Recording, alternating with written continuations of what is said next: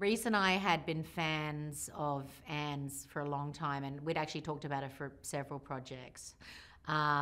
We had loved, I mean, I've honestly loved all her movies. We loved Step Up, we loved 27 Dresses, we loved The Proposal, we loved The Guilt Trip. You know, firstly, there's very few female directors out there, sadly, full stop.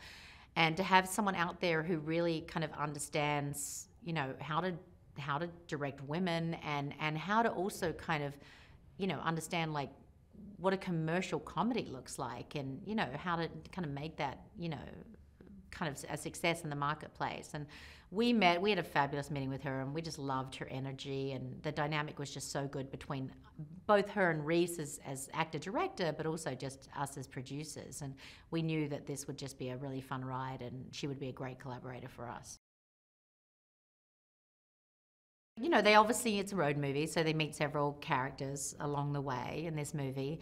You know, we had a wonderful casting agent, Kathy Sandrich, who, you know, really just kind of put so much thought and love into, you know, every single role in this movie, no matter how kind of big or small. So the character of Red, you know, only obviously comes in for a couple of scenes, but, you know, it's a very funny, important couple of scenes. I don't really think there's a bad role in this movie per se.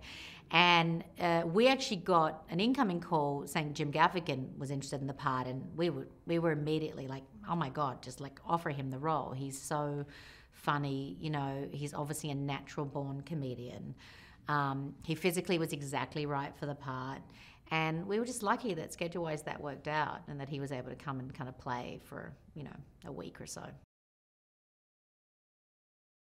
One of the great things about developing your own material is that these characters were written for these two women, and I think that, you know, everything great that kind of comes with the specificity of like writing specifically for, you know, for an actress like Reese, who does play. I mean, you know, I kind of make jokes that like Tracy Flick grew up in this movie and she became a cop. You know, she's determined to succeed at any price, but, you know, she's much softer than Tracy Flick. But, you know, Reese just, I mean, the main thing that's super exciting to me is to see, I just love seeing Reese play Southern.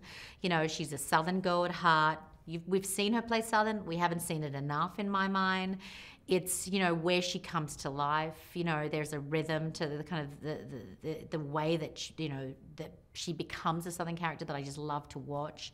There's an ease with which she performs. I think that, you know, the humor, her own sense of humor comes out, you know, when she's playing a character that's, you know, close to, you know, her Southern roots.